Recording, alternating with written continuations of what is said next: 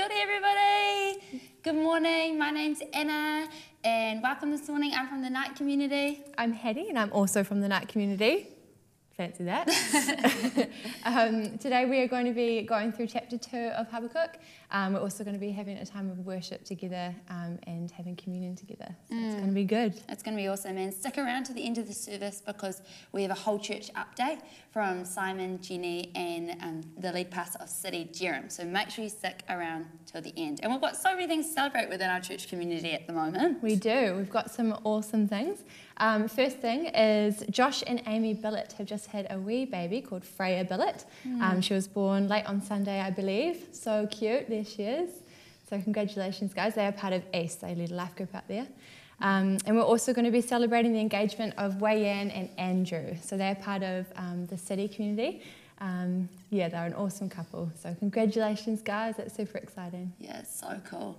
Another thing we're celebrating is at the start of the year, we started grouping the uni life groups together and having these things called uni community nights. And we're just celebrating the, what's the right word, like fruit from it and the momentum that they're getting. A couple of weeks ago they had a community night at the ASB, and just this week they cooked all these lasagnas and did their lasagna ministry again, and we just wanted to celebrate what God's doing there and also celebrate Tyler Scott, who is a intern with the Street Night, who is leading that all. She's doing such a good job. And the last thing we want to celebrate is we want to celebrate and spend some time honouring May and Stephen Heron.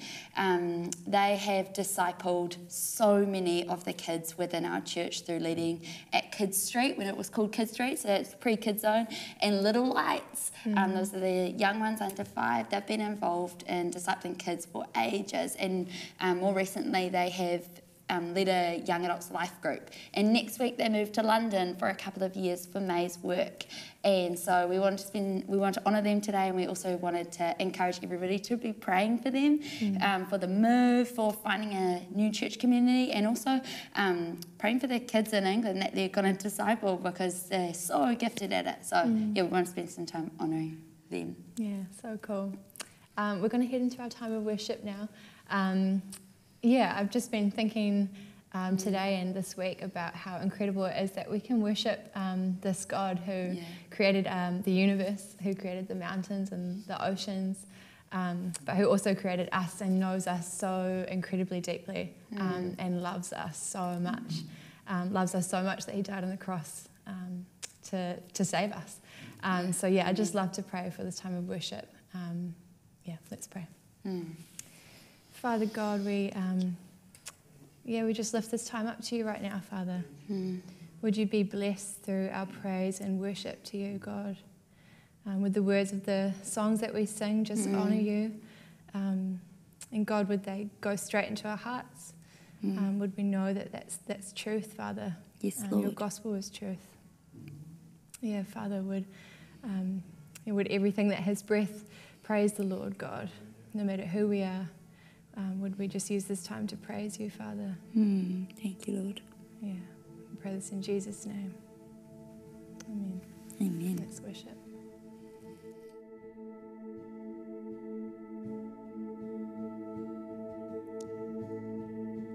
Wherever you are right now, you might be in a home or whether you're at one of the local gatherings, why don't you stand and we're going to sing together.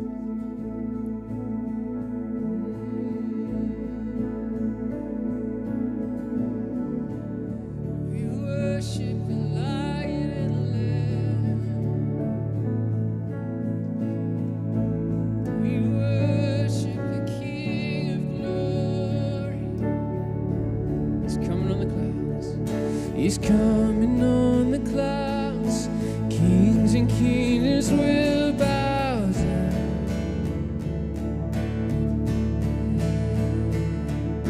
And every chain will break, as broken hearts declare his praise. For who can stop the Lord Almighty?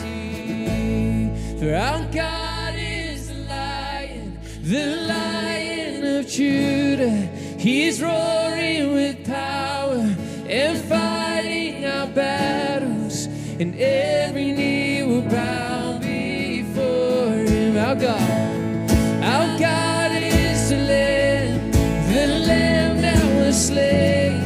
for the sins of the world.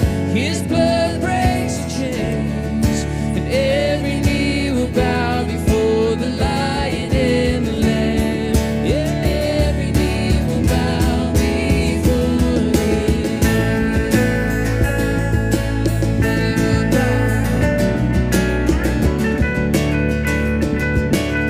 Open up the gates, open up the gates, make way before the King of Kings.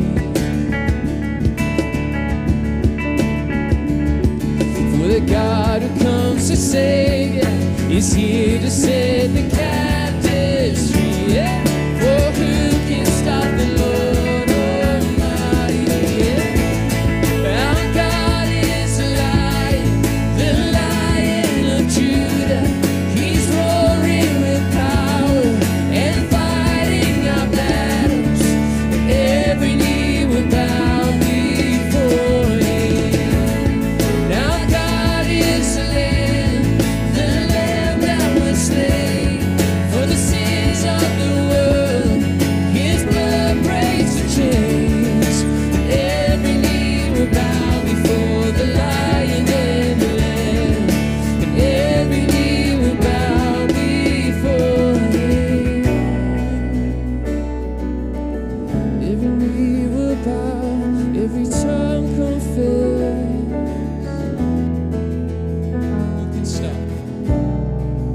Who can stop the Lord Almighty?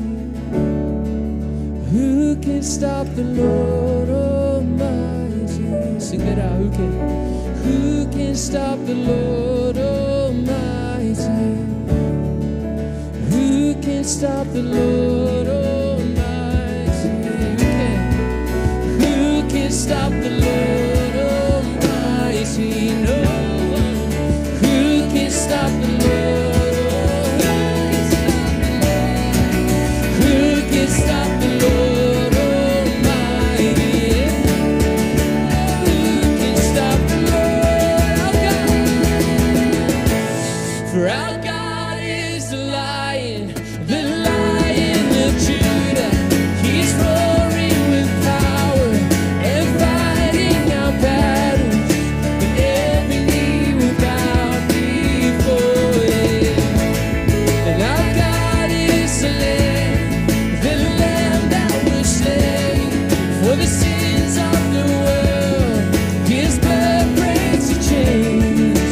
And every knee will bow before the Lion and the Lamb. Yeah, every knee will bow before Him.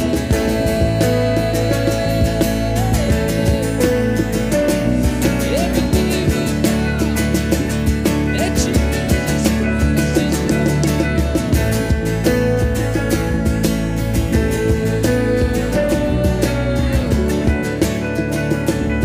Sing, our God is a lion. For our God is the Lion of Judah. He's roaring with power and fighting our battles. And every knee will bow before Him. Our God. And our God is the Lamb that was slain for the sins of the world.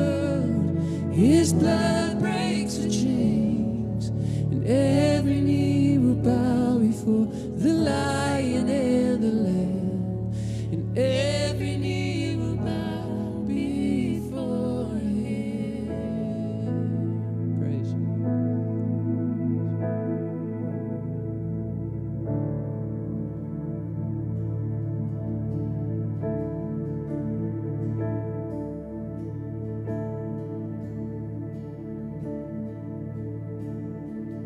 You were the Word at the beginning. One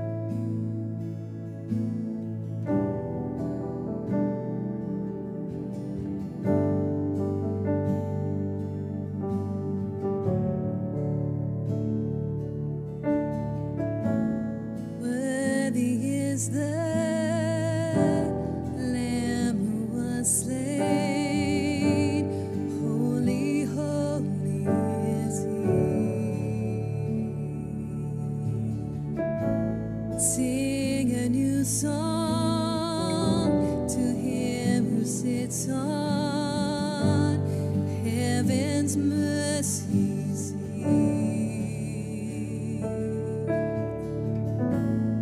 Holy, holy, holy is the Lord God Almighty, who was and is to come.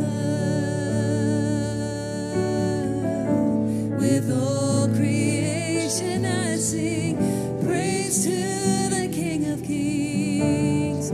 You are my everything, and I will adore you, Jesus. We adore you, Jesus.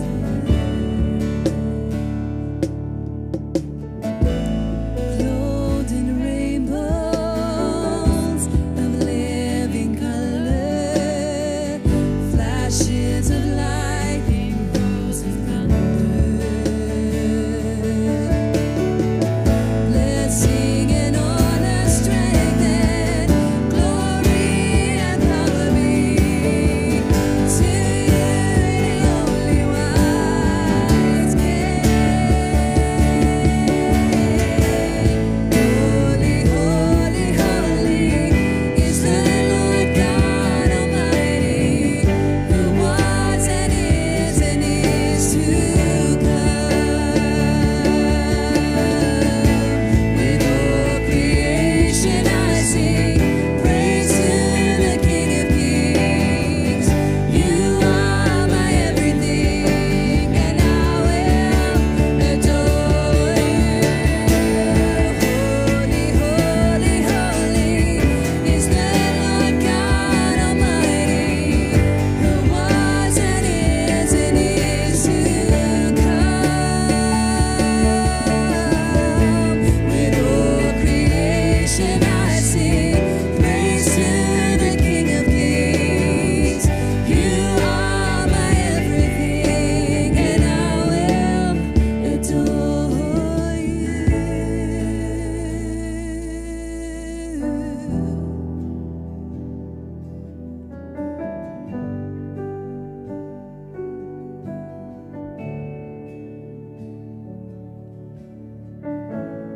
Filled with wonder, awe-struck wonder at the mention of your name. Filled with wonder, awe-struck wonder at the mention of your name. We're filled with wonder, filled with wonder, awe-struck wonder at the mention of your name, Jesus. Jesus, your name is power, breath and living water, such a marvelous mystery.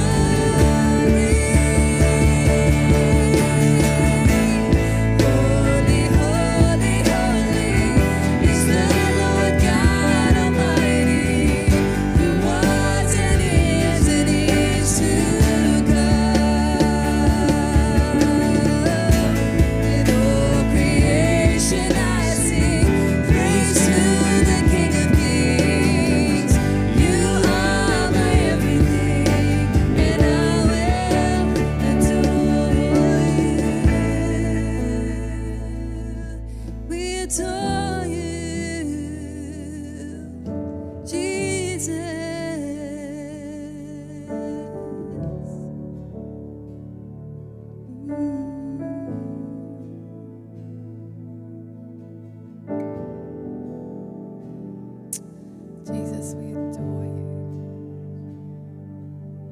Thank you, Lord, for everything that you are and everything that you give to us, Jesus.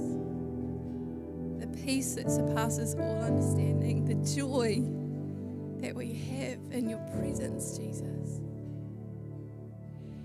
Thank you, Lord. We love you.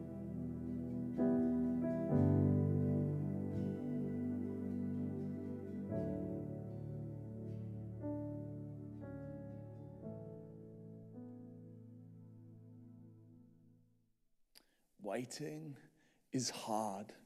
You know, we'd give anything for a fast track on patience, wouldn't we? And I think it's even harder when the one we're waiting on is God. When we think we know what we want him to do and we think he really, really should do it, and yet he just doesn't seem to be coming through. Today, what I want to explore with you, with us, is this, what it looks like to trust in God's timing. And I don't want to just do what seems to be so prevalent these days and sort of share 3 top tips for like waiting well. I want to ground what I say in an ancient text, a conversation that a man, a prophet of Judah had, a conversation he had with God. And the conclusions he came to. And so as we do that, I think we're going to come to a richer, deeper, more lasting understanding of what it means to wait well today. And so if you've got a Bible, turn to Habakkuk chapter 2. I'm going to read the whole passage. And just as you turn there, last week Anna took us through Habakkuk chapter 1. And the time is around 609 BC. And you might not care about that, but if you know your history, that timing is really, really significant, because just around the corner is a really dark time for Judah. King Rehoboam is on the throne. He is an awful king, and the nation is filled with injustice. And Habakkuk sees this and he's like, God, when are you going to do something about injustice? And God says, I'm going to raise up the Babylonians to come and judge Israel. And he's like, what? That's an awful answer to my prayer. Like, they're really, really bad. How are you going to do that? And yet he comes to this place of saying, but God, I trust you. And so what I'm going to do is I'm going to look and I'm going to wait and I'm going to see what you will say to me. And so it's the response that God now brings to Habakkuk's sort of posture of trust towards God that we're going to read about now. And what we learn is that God is saying, at some point, I am going to punish Babylon. And this season you're about to go through, Judah, this is for you to be disciplined. But one day I'm going to get rid of Babylon altogether. So turn with me. We're going to go Habakkuk 2 and we're going to read this together. Then the Lord replied, write down the revelation and make it plain on tablets so that a herald may run with it. For the revelation awaits at appointed time. It speaks of the end and will not prove false. Though it linger, wait for it. It will certainly come and will not delay. See, the enemy is puffed up. His desires are not upright, but the righteous person will live by his faithfulness. Indeed, wine betrays him. He is arrogant and never at rest. Because he is as greedy as the grave and like death is never satisfied, he gathers to himself all the nations and takes captives all the peoples. Will not all of them taunt him with ridicule and scorn, saying, woe to him who piles up stolen goods and makes himself wealthy by extortion? How long must this go on? Will not your creditors suddenly arise? Will they not wake up and make you tremble? Then you will become their prey. Because you have plundered many nations, the peoples who are left will plunder you. For you have shed human blood. You have destroyed lands and cities and everyone in them. Woe to him who builds his house by unjust gain, setting his nest on high to escape the clutches of ruin. You have plotted the ruin of many peoples, shaming your own house and forfeiting your life. The stones of the wall will cry out, and the beams of the woodwork will echo it. Woe to him who builds a city with bloodshed and establishes a town by injustice. Has not the Lord Almighty determined that the people's labor is only fuel for the fire, that the nations exhaust themselves for nothing? For the earth will be filled with the knowledge of the glory of the Lord as the waters cover the sea. Woe to him who gives drink to his neighbors, pouring it from the wineskin till they are drunk, so that he can gaze on their naked bodies. You will be filled with shame instead of glory. Now it is your turn. Drink and let your nakedness be exposed. The cup from the Lord's right hand is coming around to you, and disgrace will cover your glory. The violence you have done to Lebanon will overwhelm you, and your destruction of animals will terrify you. For you have shed human blood. You have destroyed lands and cities and everyone in them. Of what value is an idol carved by a craftsman, or an image that teaches lies? For the one who makes it trusts in his own creation. He makes idols that cannot speak. Woe to him who says to wood, come to life, or to lifeless stone, wake up. Can he give guidance? It is covered with gold and silver. there is no breath in it. The Lord is in his holy temple. Let all the earth fall silent before him.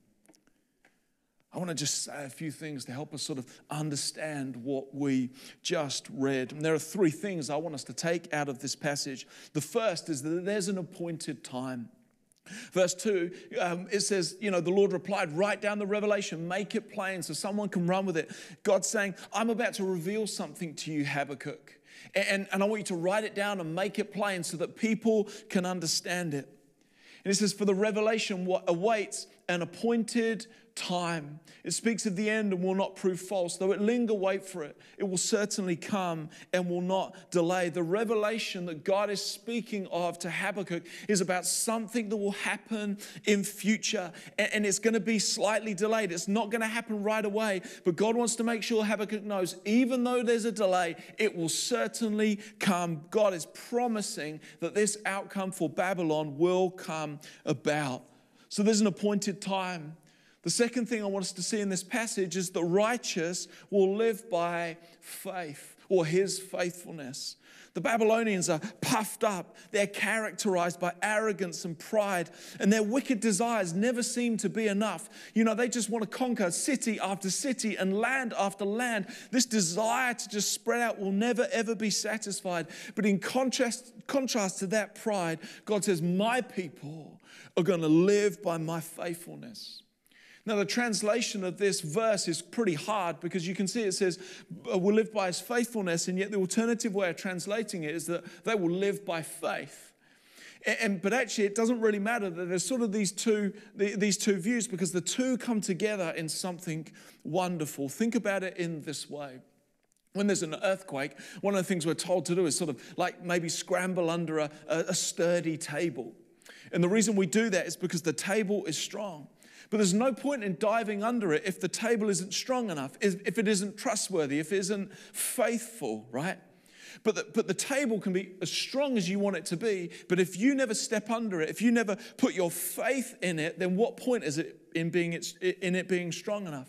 And so there's something about the faithfulness of the table and the trust in the faithfulness of the table that bring together this idea of faith. And what God is saying is, I am faithful. I am trustworthy, and what you need to do is put your trust in me. That is how I want you to live. That is the definition of trust. And this concept is so important. I said it's about 609 BC. Between 605 and 586, Judah is about to be invaded on three separate occasions by King Nebuchadnezzar. And each time he'll carry more and more people away to Babylon. This was like Babylon's way. They conquered new nations, and then they took like the rich, the wealthy, the people of status, and they took them back to Babylon so that it was much easier for them to control their empire. And so they're about to go through, like Judah is about to go through a really awful time as they're taken like 1,500 kilometers away from home. And they're going to be in exile for about 70 years. And God wants them to know, though this is going to happen, there is an appointed time in future where I am going to bring you home. I am faithful to bring this about. I will judge Babylon one day. And so in all that is about to happen, the invasions and the exile and the time you're going to spend away, trust me, I'm going to deal with Babylon and I will bring you home. Put your trust in my faithfulness. Here's the third thing I want you to see in this passage. This is not how it ends. In verse 6, it sort of turns, and you might have caught it. It says, will not all of them taunt him with ridicule? The them is the victims, Judah, the people who are going to be invaded, and the him is Babylon. And what it's saying is the victims, God's going to turn the tables. The victims are actually going to rejoice. They're going to celebrate. They're going to taunt over Babylon. And so the point being made is that this is not how it ends. And what comes from there, you might have heard me read again and again the word woe. And it sort of comes in these 5 poems or sort of funeral songs. And what God is saying is that the people of Judah are one day going to be able to sing these songs over Babylon when God deals with that nations. And the first 3 talk about things like, God's going to judge them for them killing innocent people and building their empire through injustice. But in the middle of that, we get this wonderful glimpse of what God is going to do at a point in the future. It says this, "For the earth will be filled with the knowledge of the glory of God as the waters cover the sea." Though Babylon has been merciless in the way that they have spread out, there's only so far that they can go, because there is a day coming. There is an appointed time when the whole earth will be filled with the knowledge of the glory of God as the waters cover the sea. Have you ever seen ocean without water on it? God's saying there won't be a square inch of the whole world where it is not filled with the knowledge of the glory of God. The fourth and fifth song in this sort of funeral sort of songs talk about the glory of Babylon being turned to disgrace, and the fact that they've relied on false gods, and those gods are going to be proved worthless. God is going to turn the table, and he is going to bring judgment upon Babylon. And so it finishes with this verse, "The Lord is in his holy temple. Let all the earth fall silent before him." Silence is something that happens in Scripture in the face of God's judgment. When the holiness of God is revealed over sin, and God deals with it fully and finally, all people can do is stand in awestruck silence at the holiness of God. And so that's what this chapter means to the original readers. There's an appointed time. This is not how it ends. And in the meantime, my people are to trust in my faithfulness. But I want you to see in this passage, there's actually something bigger going on. There's this idea of double fulfillment. You might have heard of it. And I want you to imagine that you're sort of painting a picture of a mountain range, and you can see a peak in the distance, and there's a bigger peak behind it. And in one picture, you're painting both mountains. And that's what's going on here. Habakkuk, I forgot his name for a moment. Habakkuk is talking about something that happened in the 6th century. But at the same time, he's glimpsing something that's going to go on in the future, an ultimate fulfillment of this prophecy. You know, we come at this text knowing about Jesus, knowing that the Son of God took on flesh, lived perfectly, died the death we deserved in our place, rose again and ascended into heaven. And we know that one day he is coming again. And just like Habakkuk taught that in future there is an appointed time, so Jesus also taught in his time there is an appointed time in the future known to the Father, when Jesus is going to come again. And prior to that time, there's this time of judgment on the earth. There's this time of tribulation where God's wrath is poured out. And so in the New Testament, it's like the old empire of Babylon becomes this metaphor. It's a foreshadowing of a future Babylon. Just as the old Babylon was known for immorality and idolatry and injustice, so there's a future. So Revelation speaks of a future Babylon that is characterized by the same things. It's this ultimate expression of rebellion against God in the world. And just as Babylon's conquering was turned on its own head, just as the sort of punishment they dealt out came upon their own head, so Revelation in chapter 17 and 18 speaks of a time when the ultimate Babylon will be judged. You can, in fact, if you read Revelation 17 and 18 and compare it to Habakkuk 2, they are such similar passages. And so at the climax of that, you get this moment in, just as there's silence at the climax of this judgment over old Babylon, so in future there's silence in heaven as the climax of God's judgment on the earth comes to pass, and all heaven just stands in silence at the revelation of the holiness of God on the earth. Just as Habakkuk's prophecy spoke of Babylon's defeat and the people of God rejoicing over that defeat, so all of heaven will one day celebrate. And you read about in Revelation 19, will celebrate over the destruction of the ultimate Babylon, over the time when God's judgment is poured out on the injustice we see in our world. And just as Habakkuk foresaw a day when the earth will be filled with the knowledge of the glory of God as the waters cover the sea, so there is an ultimate day when Jesus Christ returns after that period of tribulation. It's called the millennium, and he's going to reign on David's throne for 1,000 years. He's going to rule and reign in absolute supremacy. There won't be an inch of earth that is not aware of the fullness of the glory of God, and we on earth will experience what it's like to live under the rule and reign of a good and powerful King. It will be an incredible day. These days are coming. And that's what Habakkuk is ultimately leading us towards. And so I want to ask us, if that's what it means, how should we live today? I think the point is that Babylon is everywhere.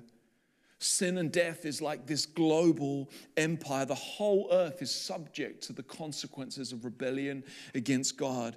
We're afflicted by it and affected by sin in every way. You and I cannot imagine a world without sin and injustice. And as we go through crises, as we go through difficulty, as we find ourselves crying out to God to do something in our day, we're reminded that all of the pain we experience ultimately derives from sin and rebellion against God. And we cry out like we read Habakkuk did in verse 7, "How long, O Lord, how long?" When we hear news of war, when we read stories of children being trafficked, when we see of wider injustice, when we read of corrupt governments, when we're confronted by hunger and poverty, we cry out, "How long until that appointed time, Lord? How long?" When we walk through sickness, mental illness, trauma, bereavement, miscarriage, infertility, we cry out, "How long, O Lord, how long?" When we're faced with sin in our own lives and we feel stuck and in bondage and in shackles and we just want to break free, we're crying out, "How long, oh Lord, how long?" And here's what I think we can take from Habakkuk. Number one, there's an appointed time. There is a time coming when this will end, when God will deal with injustice. And there's something that helps us when we know that there's an appointed time. Think of it in this way, like, if you ever order something online and you begin tracking, on your phone maybe, like when it's coming. I ordered something recently from Australia and it's like, it's in Melbourne. I'm like, okay, cool, that's not too far away. And it's like, then it's in Australia. I'm like, well, that's more vague. Like, when's it coming? And then finally, like, the immortal words are expressed on your phone, right? With courier. Like, it's a marvelous time, And then you're like, but when's it coming? Is it like this morning? Is it lunchtime? Is it end of the day? I don't know. But the courier knows. And there's something about me on that day that relaxes. I'm like, it's with the courier. He or she has got it. Like, it's not quite maybe when I want it to be. I still don't quite know. But no, it's coming today. There's something that shifts when we know there's an appointed time. There's something that shifts when we know it's actually coming. And I think that's something that God is leading us to understand here. That as we walk through these crises, as we're faced with these difficulties, there's something different in our posture when we understand there's an appointed time. That God will deal with it. And I think this is what Paul picks up when he refers to this idea in Hebrews 10. It's talking to the persecuted church, and it says, Hebrews 10:34, "You suffered along with those in prison and joyfully accepted the confiscation of your property because you knew you yourselves, that sounded funny, had better and lasting possessions. So do not throw away your confidence. It will be richly rewarded. You need to persevere so that when you've done the will of God, you will receive what he has promised. For in just a little while," these are Habakkuk's words, "he who is coming will not delay." There's an appointed time. And when we suffer, when we're persecuted, when we're challenged, God wants the community of the church to be like the writer to Hebrews, to say to one another, "I know you're struggling, but there's a day coming. I know you're struggling, but it is coming." It's like it's with the courier. Okay, it's gonna be here soon. Hang on. Don't throw away your faith. Don't give up. Don't shipwreck your confidence. Keep going, because there's an appointed time. And God knows when it is. Can we put our trust in him today? I think the other thing Habakkuk wants us to take away from this, and the Lord would have us take away from this passage, is this is not how it ends. Habakkuk teaches us that when you feel the pain of injustice, and when you're grieved with suffering, there's something that goes on in our hearts in that moment that is like in tune with the heart of God. He's not indifferent to suffering. It's not that he doesn't care, even though it seems like why aren't you dealing with it now? There's something in us that resonates with the heart of God when we're grieved over injustice.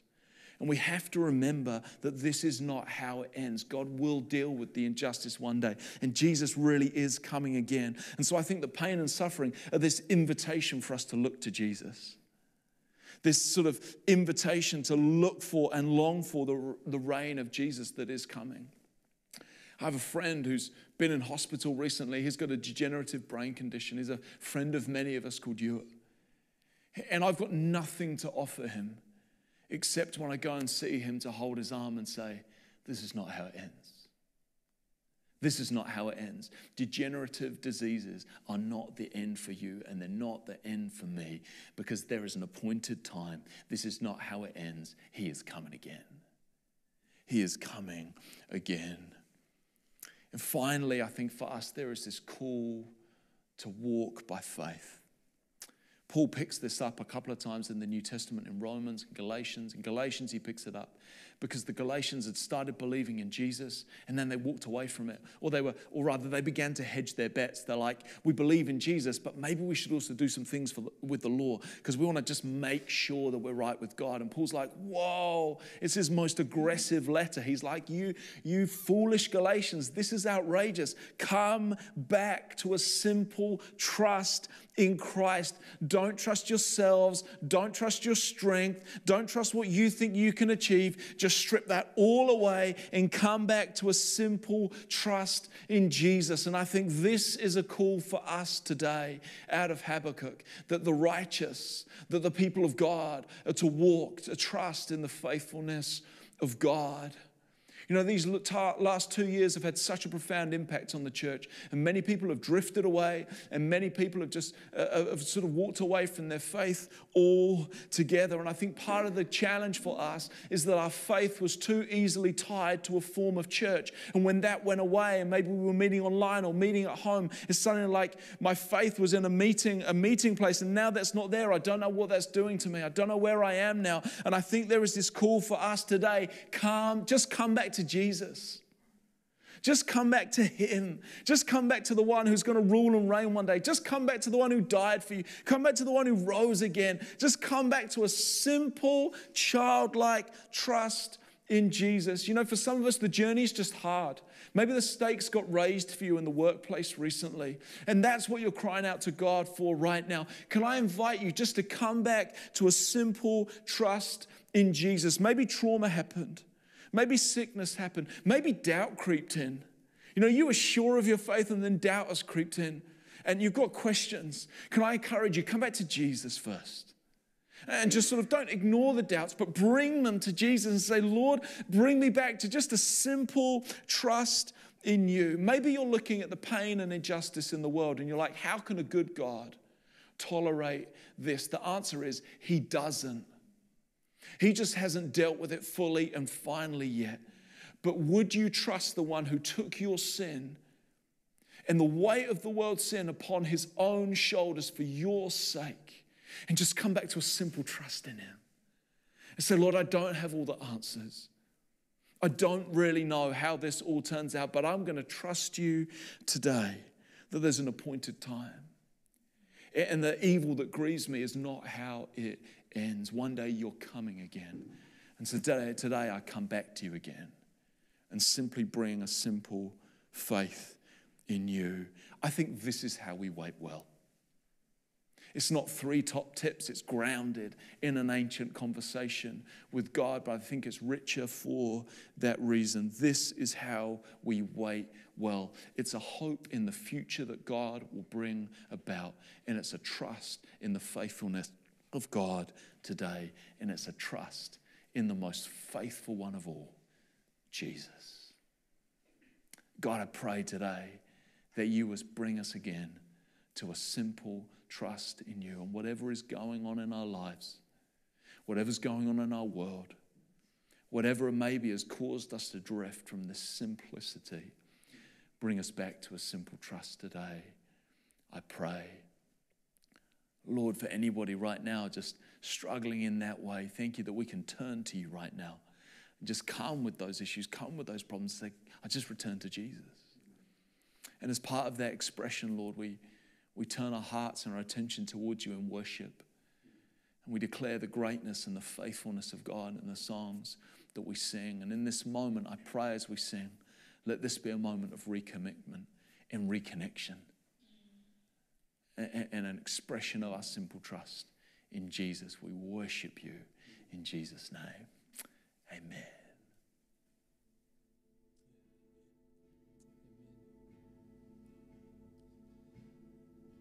So as Simon was closing there, I said these words of a song go through my mind. And just before we sing this next one, I'll sing it. It's really simple. It's just a song of surrendering to the Lord.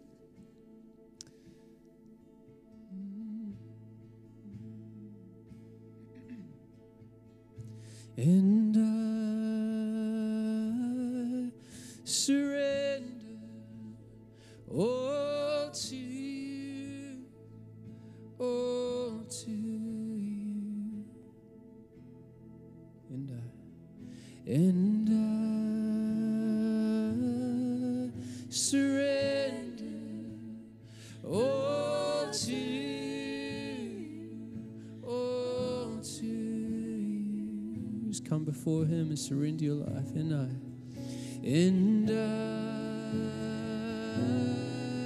surrender all to you, all to you. I surrender all.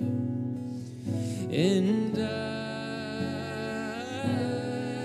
surrender all to you, all to you. Sing one more time. And I surrender and all to you, all to you. I surrender all, and I surrender all to you, all to you. So giving you my heart, giving you my heart and all that is within. I lay it all down for the sake of you, my King. I'm giving you my dreams, I'm laying down my rights, I'm giving up my pride for the promise of new life. Say, I surrender, sing. And I surrender all to you, all to you. I surrender, and I surrender all to you, all to you.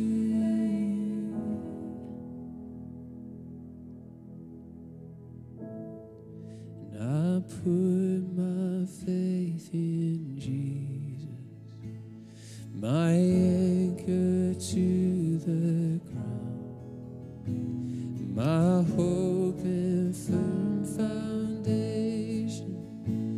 He'll never let me down.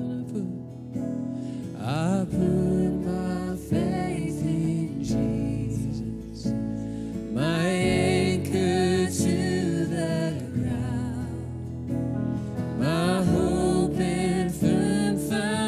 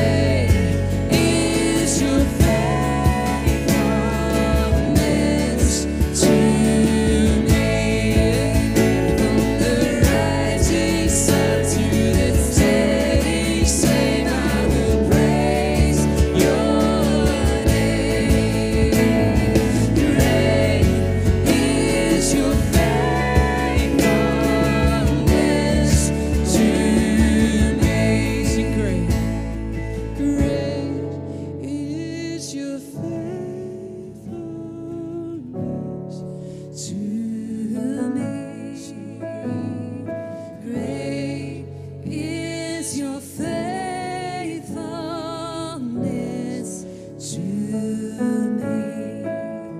From the rising sun to the setting same, I will praise your name. Great is your faithfulness to me.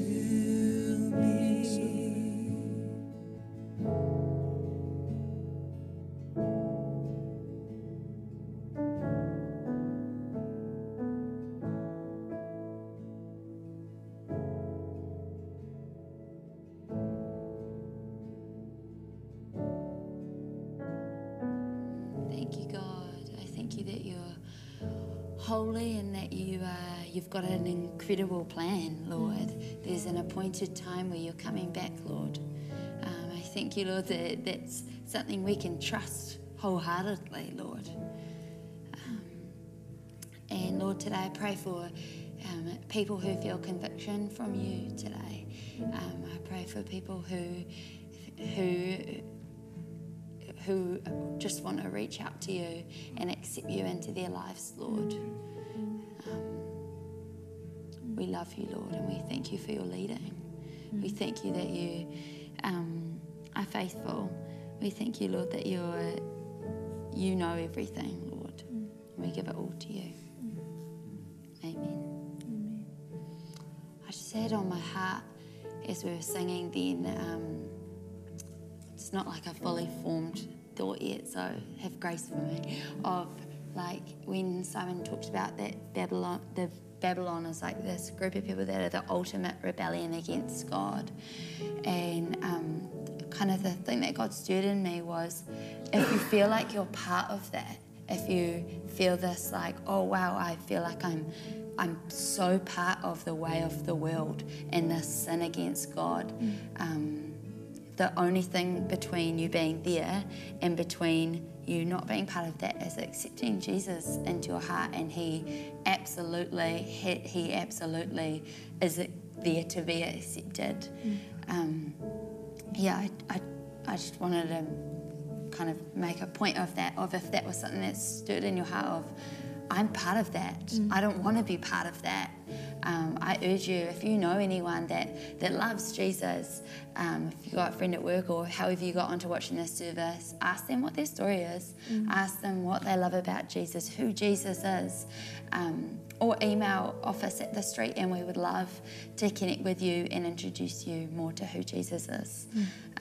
But what we are going to do now is we're going to take some time to share communion together. And I was reflecting this morning on sometimes in my head I kind of use the words communion and bread and juice time synonymously, and that's so wrong. It's so not about this like part of the service where now we share the bread and juice. So not part of that. What it is it's gathering as people who want to come before the Lord, and it's about remembering this ultimate sacrificial love of Jesus, and doing that every time we gather until that appointed time of when he comes back. So even if you don't have bread and juice, like that's secondary. If you've got chocolate milk and like Weet-Bix, like that's fine. The point is we gather and we remember that Jesus came, he died on the cross, and he's coming back, and we celebrate and we pray for one another, and we pray for that endurance from the now to when he comes back, that we can live in that faithfulness. So if you're watching with people together, I encourage you to pause, and I encourage you to spend some time praying with each other. We're going to have another song of worship, so kind of dip into that whenever you're ready. Share communion together.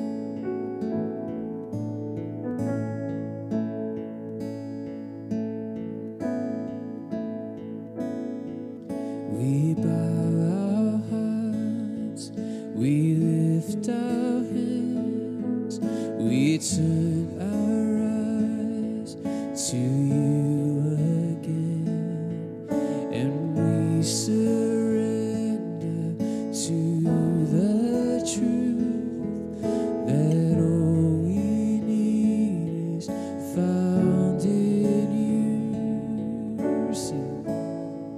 Receive our adoration, Jesus, Lamb of God. Receive our adoration, how wonderful you are.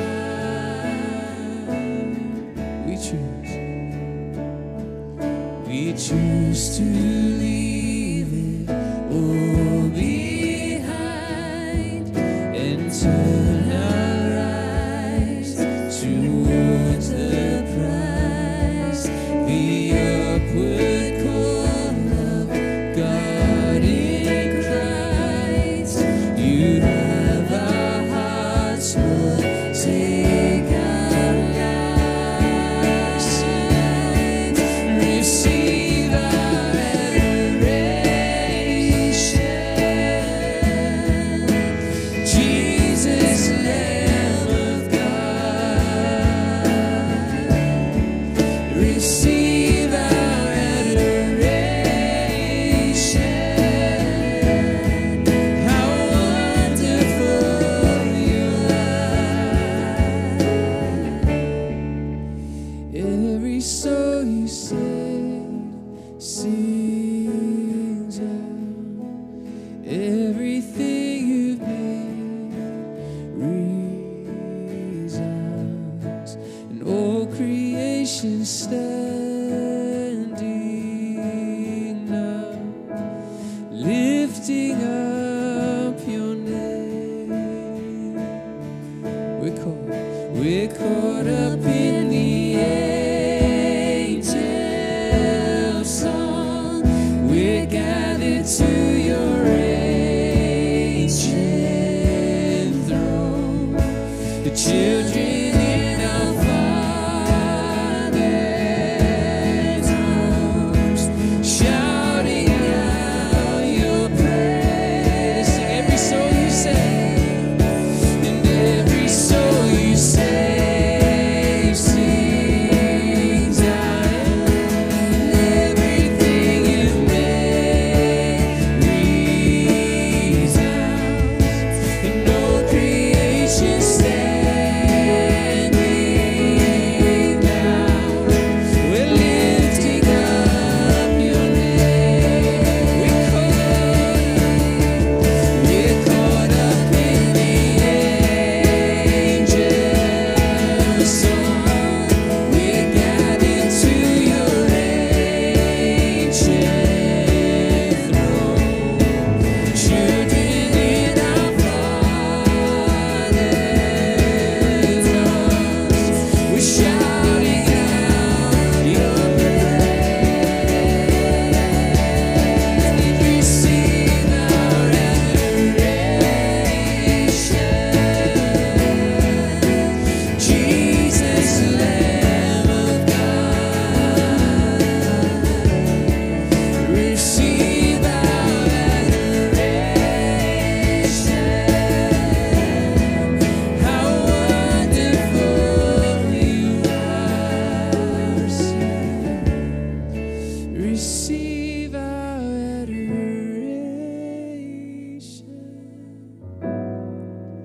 Jesus, Lamb of God. Receive our adoration, and how wonderful you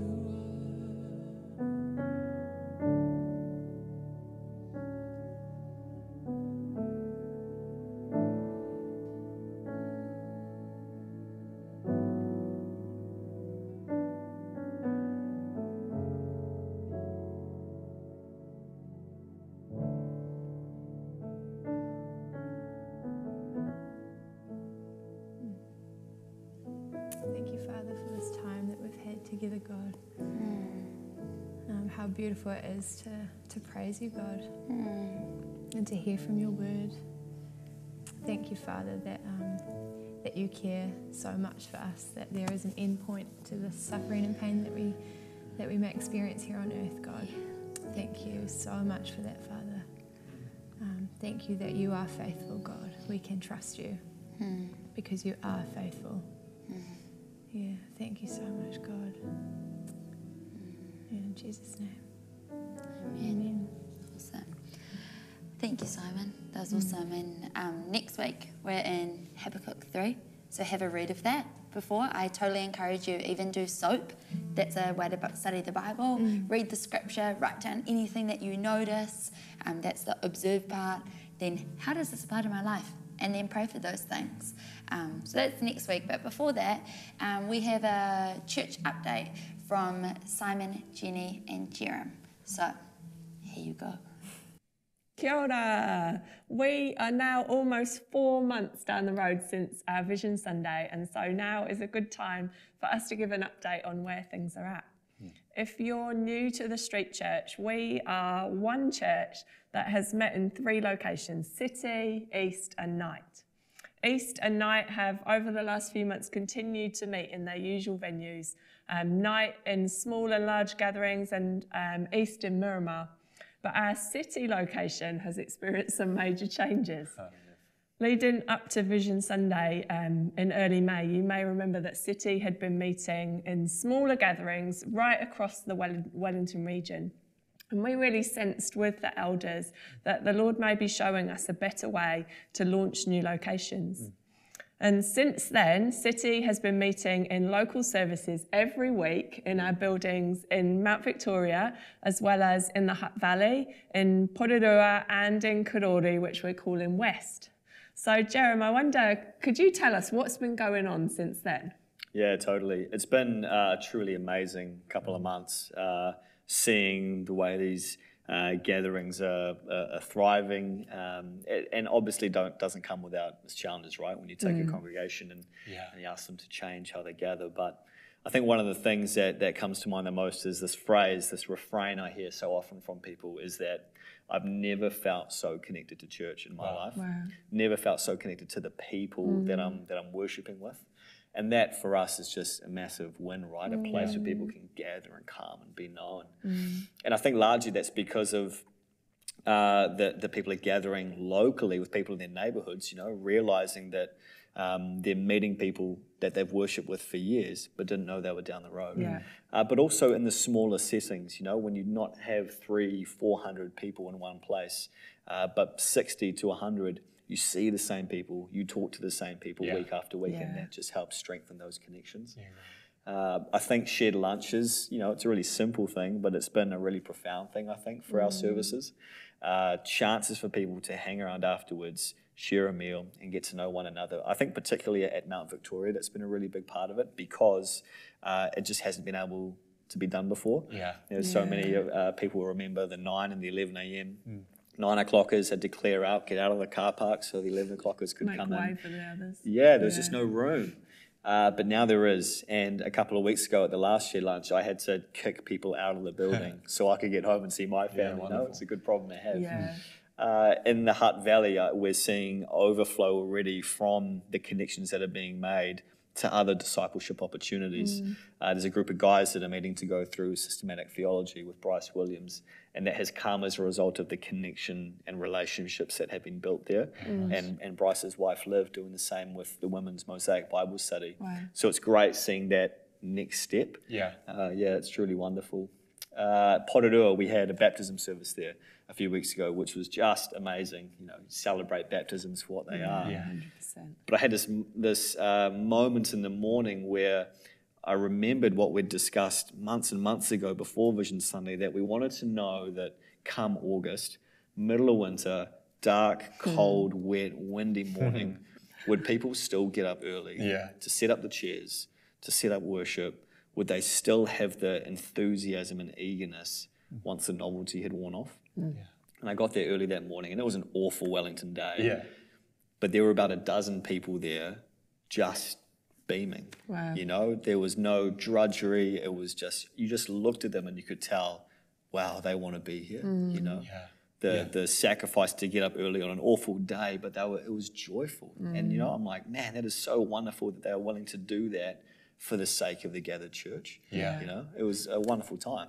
And the cost of getting baptised that day, right? Totally. They got baptised outside, freezing cold Yes. water, you know, shock as they came up again. Yeah, 100%. And in that too, Gareth Kearney and his family, they were chucking in urn after urn of boiling water to try and take the edge off, but I don't think it think it worked. I did help. Robert said it was warmer than the ocean. So. Which is a win, right? You know?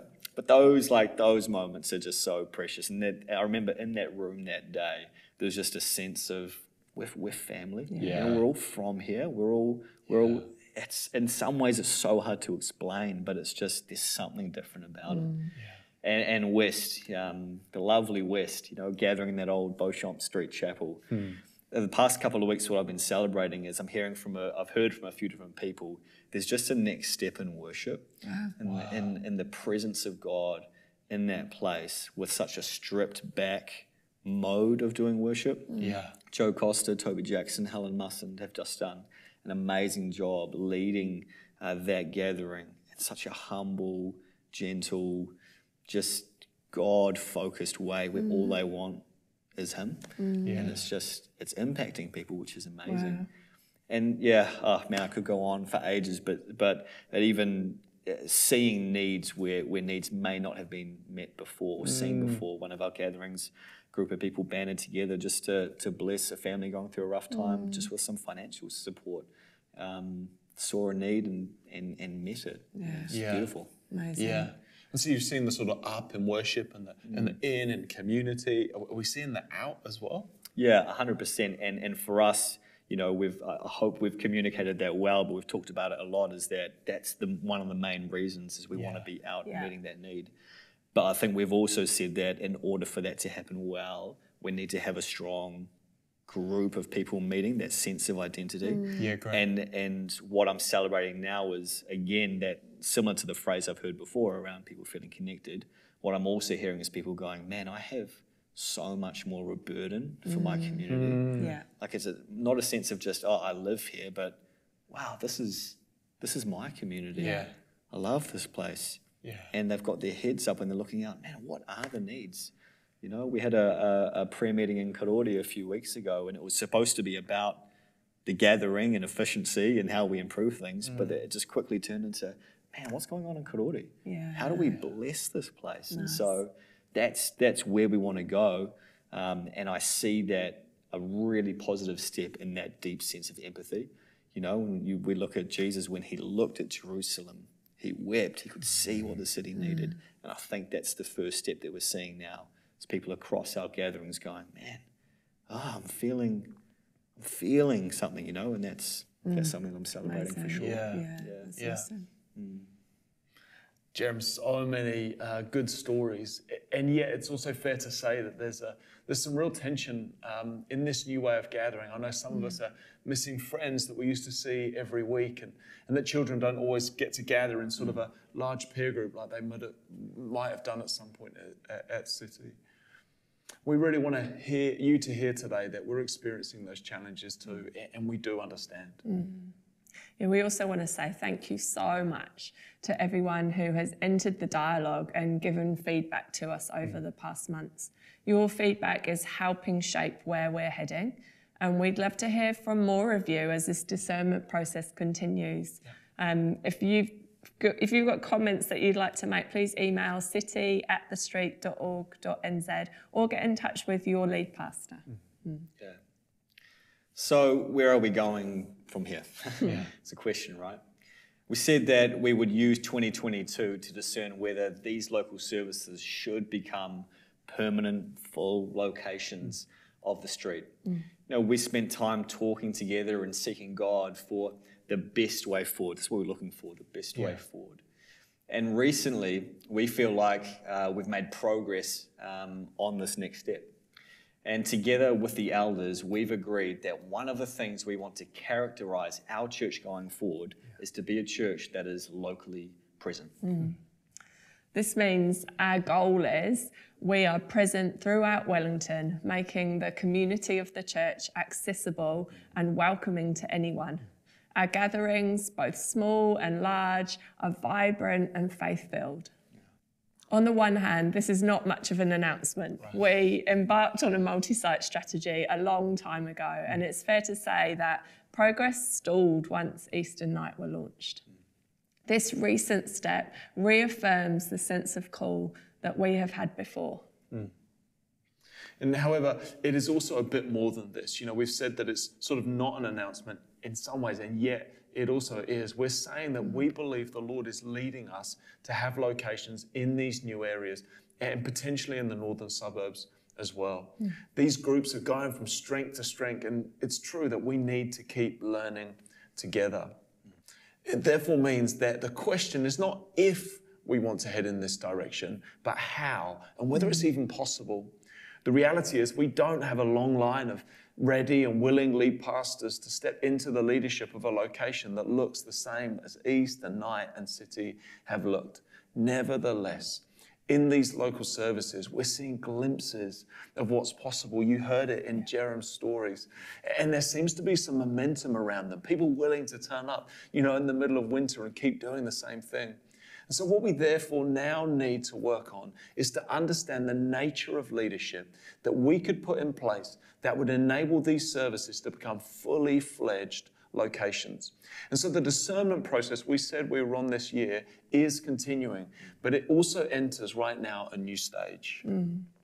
Yeah, so what's our next step? Well, we've got some ideas of what that leadership could look like, and we now need to work closely with the local leaders and their teams at each of the services to make sure that we've understood the issues and whether our ideas could actually work in practice. I know you may have questions coming out of this. Tomorrow we'll be sending an email to the whole of the street with an FAQs document that Jerem has put together. If your question isn't answered in that document, talk to your lead pastor, or you can get in touch at city@thestreet.org.nz and we'll be able to help you. But we'll also make sure we give more regular updates as we continue to move through 2022. Yeah, it's fair to say, I think we've missed that up until now, so we just wanted to try and correct that from here on. But for now, can I encourage you seriously to pray about this? I don't say that loosely or because it's just token. I really, really mean it.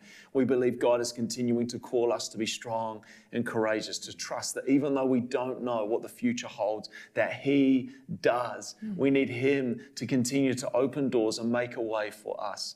As we seek to fulfill the mission that He's given us as a church in the particular way we feel He's calling us to do that right now.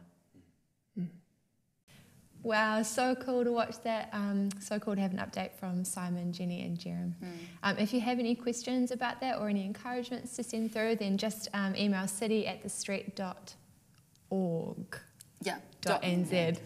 Email that email, please. It's been so awesome gathering together. I so want to encourage you, if you are watching this at home and you've been watching it like by yourself for a while, we so encourage you to get connected with others. And how you can do that is email online@thestreet.org.nz, and we'd love to invite you along to one of our gatherings that meet all across the city and get to know you more, hear your story, and welcome you to be part of the family. So yeah, it's been awesome gathering today. So cool. And have a great week. See ya. Bye.